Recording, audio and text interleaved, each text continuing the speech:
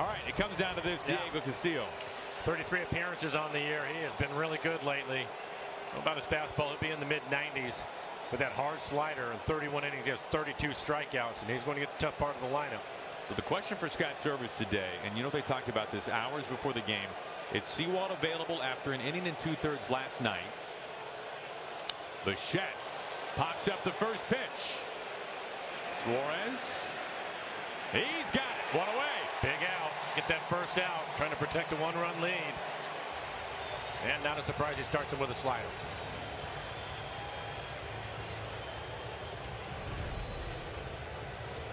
Some serious pop in this lineup. There's the slider.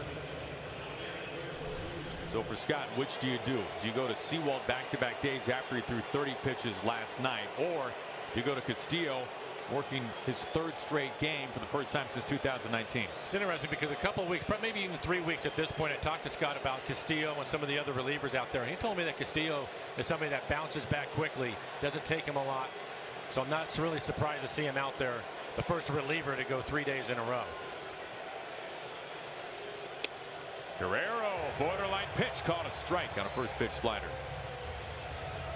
Yeah, just a great slider here. EQC Tracer has it right on the corner.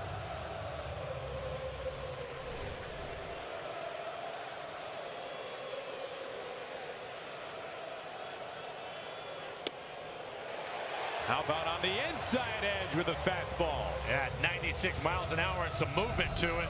So you're kind of looking out over the plate for the slider, and here you go. A two-seamer that's running in on you. Fantastic pitch. A couple of tough pitches to a really good hitter. Both of them on the corner. Bichette, Guerrero, and Alejandro Kirk for the Blue Jays here in the ninth. One down. The 0-2.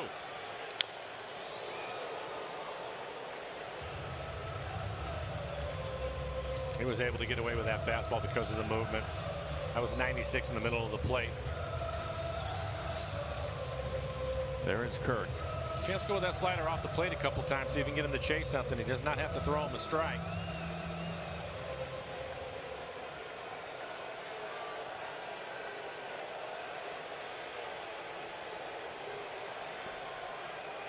Another 0-2. He reaches for it and flicks it fair into right field. Tying run is aboard with one out in the ninth inning. His first hit tonight comes in the ninth.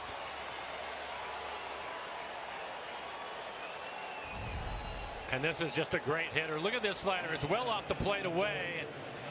Man, you can't do anything about that. He threw that where he wanted to. Unfortunately, Guerrero picks up a base hit. Pretty good pitch. Ahead in the count. That's what you want to do. See if he'll chase, and he did. But able to pick up the base hit.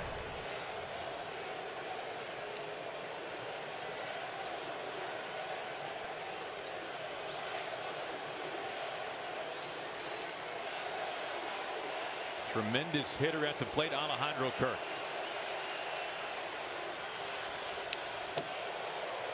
Fouls it back.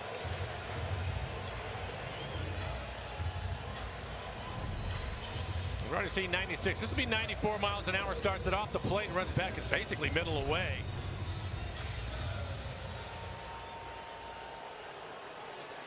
And Kirk's the type of guy who profiles. You don't want to face him in a close game because he's so hard to strike out. He will put the ball in play.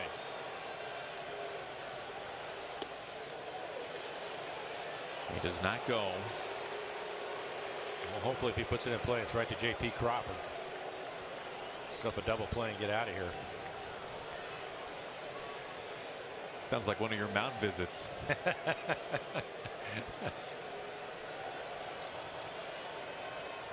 One out, one on.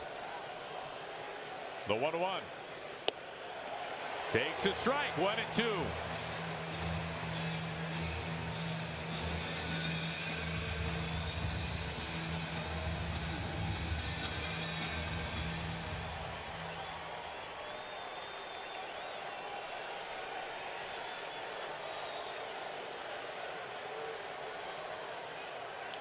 On the ground, Crawford can't get there.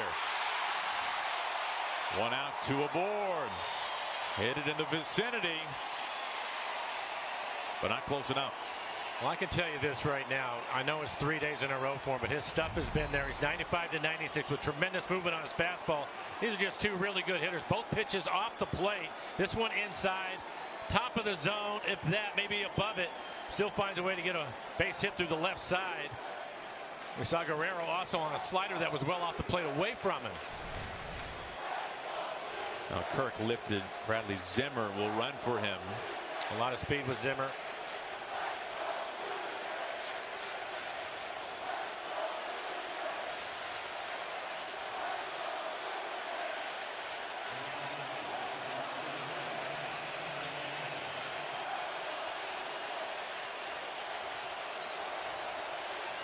And if there wasn't a buzz in the ballpark already tonight, you can feel it now.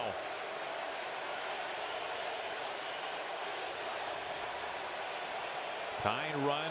Guerrero is at second. Zimmer at first base. The go-ahead run. First pitch to Hernandez. On the ground, a foul ball.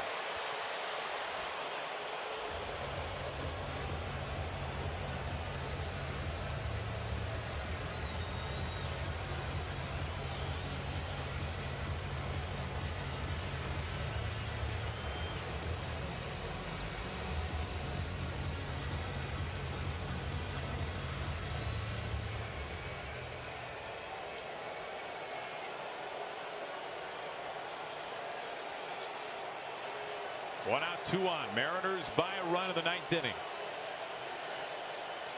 On the ground, Santana. A little flip. Castillo pedals to first base. 2 outs. Guerrero to third. Zimmer is into second. Another quality pitch. That was a slider off the plate. EQC Tracer has it off the plate, still able to put it in play right off the end of the bat. Not much on it at all. And Santana doing the right thing. You have to make sure you get it out.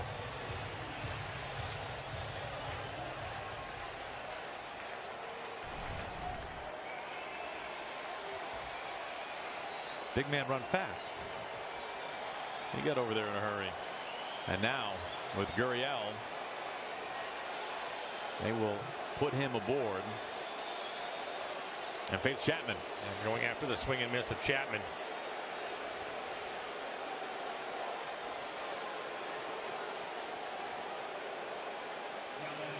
And Gurriel below league average swing and miss. Puts a little more pressure on Castillo to be in the strike zone, especially early in the count.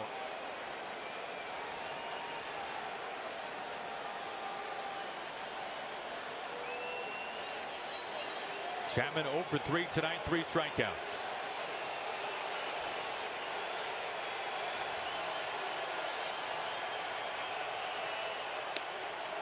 Top shelf, strike 1.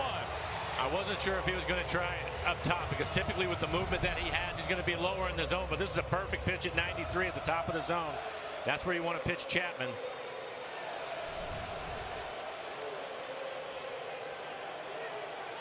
Bags packed, 2 outs. The 0-1. On the ground. Toro right there. Takes his time. Mariners win. They have won the series. And for the first time since 2018, the Seattle Mariners have won 7 in a row. What a terrific ball game. Robbie Ray again going the 6 innings, giving up just the 1 run. It was a solo home run. And I tell you what, he was really throwing the ball well today. He topped out at 97 miles an hour. And how about Santana? Carlos Santana, his first home run as a Mariner, proved to be the difference. It was J.P. Crawford with a base hit, and then the home run by Santana to put them ahead. And Castillo again going 3 days in a row. I tell you what, I think he'll take the next couple of days off, Aaron. What do you think? Well, the remarkable thing that this team has taught us this year, and we should have learned it before, you never can predict when a team is going to get hot. That's exactly right. And we mentioned it. We looked at the schedule. This was supposed to be the tough part of it. Well, they had 6 games, 2 with San Diego, now the 4 here. They've won 5 of them. Chance to sweep again tomorrow. Remarkable. They've won 15 of 18. They've won 7 in a row. Tonight's Tacoma Subaru game recap. Well, no score. When Springer led off the 6th inning, Mike, the opposite way. Yeah, not a bad pitch at all. It's on the outside corner. It's elevated a little bit, but to hit it out of the ballpark, Springer's an awfully good player. And we've seen that firsthand for years. Then, with a man aboard, veteran hunting the fastball at the top of the zone. Turns around 94 miles an hour off the scoreboard. Well, things got interesting in the ninth. Bases loaded, 2 outs. Facing Chapman. Defense positioned perfectly. Toro able to make the play. A chance for the sweep tomorrow. Mariners' best 18-game stretch since 2003. We go down to the field. The Jet.